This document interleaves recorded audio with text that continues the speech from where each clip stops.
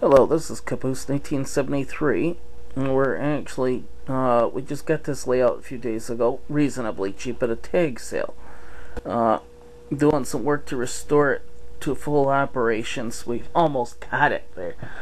And, there's one of the trains. This is the lower loop, which was not even running days ago. And I got it running.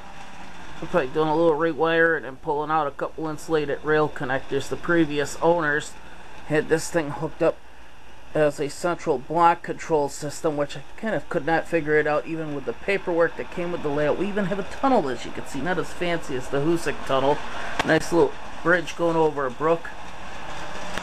This is some of the equipment you would see on the big layout downstairs. This is our new layout for the Chester on Tracks Railroad Days for this year.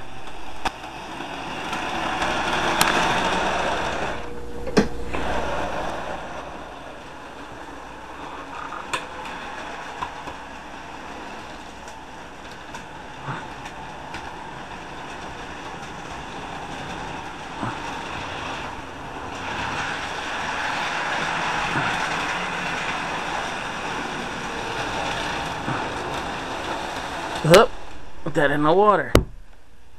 And as you can see, this has a few rough edges to it.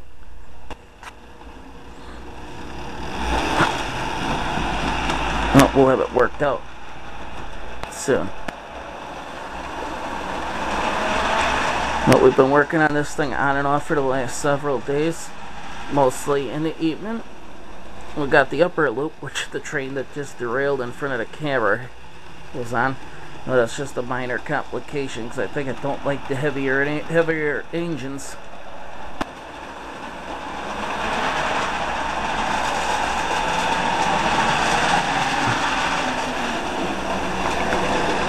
This will look different when I get the buildings put back on it.